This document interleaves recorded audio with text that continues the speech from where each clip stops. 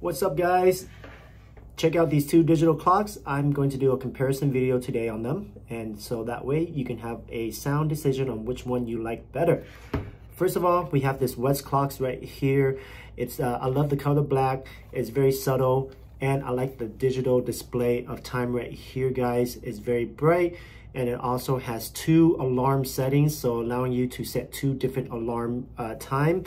And also the big snooze button on top is amazing, along with all the digital buttons right here to set up your alarm. This one is battery operated and cable as well, so that way you have an option to have a backup for battery, guys. And I like the fact that it's very compact. It fits in the palm of my hand, so I like this one a lot. This next one I have is also by Westclox. This one is a unique design. It's just the fact that it has a small display time right here on the bottom, which I think is a little bit too small for my liking. But what happens is this whole thing right here, it lights up. So that's why it's called the sunrise light alarm. It wakes you up gently. And the snooze button's on top, and also along with the light button and everything you need to set up your digital clock on the back.